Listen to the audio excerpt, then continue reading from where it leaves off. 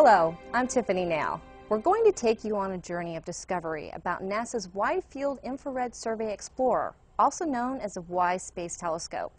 First, here's more about the mission.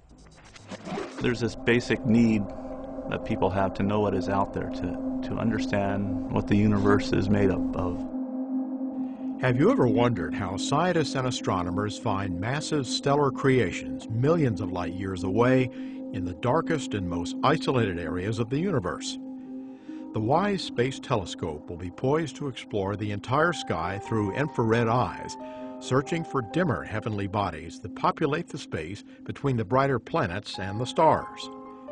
So we're taking pictures in the infrared, and by taking multiple pictures, we're going to cover the whole sky. So we'll get images of the whole sky in the infrared. We'll be able to see stars near the sun that haven't been seen yet because they're too cool to radiate optical light. The telescope will take an image every 11 seconds and will photograph nearly 1,500,000 pictures in the first 6 months alone. With all these images, we'll stitch them together to make an image atlas of the entire sky and figure out, what objects are on there and make a catalog. And we expect to see about 300 million objects. Although there are other telescopes with infrared capabilities, WISE is hundreds of times more sensitive. The last time this was done, it was 1983. It was a project called IRAS, Infrared Astronomical Satellite. It was the first time we actually had the barely enough technology to do something like this. To go back to the previous mission that did an all-sky survey, they only had 62 pixels total in their camera. And WISE, we have 4 megapixel arrays. So that's a total of 4 million pixels.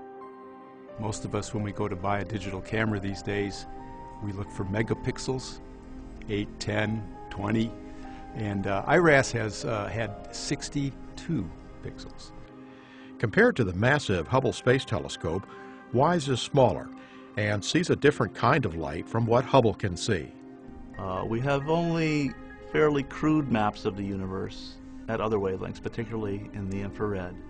And so there could be big objects, very interesting objects that are out there, maybe not very far away, that if we could just look in the right place in the infrared, we would find them. With the millions of images WISE will send back to Earth, scientists will be able to study the mysterious dark energy that is responsible for the acceleration of the universe. WISE will also generate the most complete record of dark objects in the cosmos, like vast dust clouds, brown dwarf stars, and even large nearby asteroids that could pose a threat to Earth. Some of them could be very close, some of them might even be closer than any star we know about now. And to me, it seems like we ought to know what is out there, what our next door neighbor is, and maybe even a star that has planets around it, so that would be the nearest planetary system beyond the solar system. That would be something worth knowing about. Where WISE is really going to pay off is in measuring the infrared radiation from asteroids, whereas previous studies of asteroids have primarily been only in reflected light. And some asteroids are really very black, so blacker than coal. And so they do not reflect much light at all. And so what WISE will be able to do is provide the infrared radiation. With the infrared radiation, we can determine how big the asteroid is. And with that, we can know how big these asteroids are, some of which are potentially hazardous to the Earth. So the ones that are in orbits close to the Earth's orbit, could in the future hit us. WISE might even find the most luminous galaxies in the universe, some so far away that their light has taken 11.5 billion years to reach Earth. The WISE telescope is targeted to launch in December 2009 aboard a United Launch Alliance Delta II rocket from Vandenberg Air Force Base in California. The Delta II will place the spacecraft into a polar orbit several hundred miles above Earth. The launch is being directed by NASA's Launch Services Program based at Kennedy Space Center in Florida. The LSP team routinely launches from Kennedy and Vandenberg. Here now with more about the WISE mission is Armando Piloto, NASA KSC Mission Manager. Armando, thanks for joining us. It's great to be here, Tiffany. Armando, what do you do as a KSC Mission Manager for WISE? Well, Tiffany, as a mission manager for WISE, I've been responsible for managing the process of integrating a very unique spacecraft, WISE, to the Delta II rocket.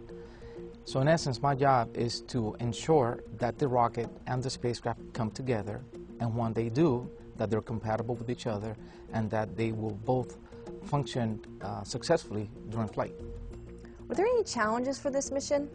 Definitely, there were significant challenges, like in many of the NASA missions that we fly. This particular mission, the spacecraft uses a cryostat to keep the telescope at extremely low temperatures in space. From a grounds operation perspective, this cryostat before launches, it has to be maintained cool 24/7 at the pad. So the combination of keeping this cryostat cool in conjunction with all of the different rocket activities that are going on created numerous logistic and operational challenges for our mission.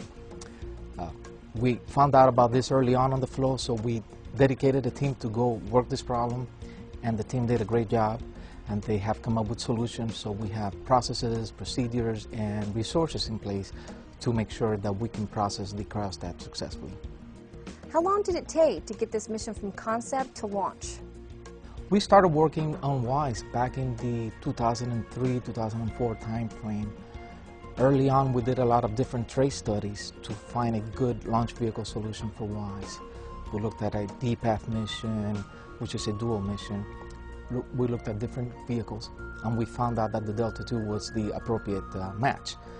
So it's been about 6 years, and I know the team has done a lot of work to get to this flow, and we're definitely very excited about the upcoming launch of the WISE mission. How will WISE be launched, and why are we launching from Vandenberg Air Force Base in California? WISE will be launched aboard a Delta II vehicle out of Vandenberg. The reason is because the spacecraft has a requirement to be placed in a polar orbit so that they can conduct their science. So from a launch vehicle perspective, we can get the spacecraft to the polar orbit more efficiently by launching out of the West Coast. We could do this mission out of the East Coast, but it would take significant more performance from the Delta II vehicle. So that's why we have selected Vandenberg as the launch site. Armando, thanks for joining us. Thank you. For more information about the Wide Field Infrared Survey Explorer, go to www.nasa.gov/WISE, or you can see the launch as it happens on NASA TV or nasa.gov. For NASA's Launch Services Program, I'm Tiffany Now. Thanks for joining us.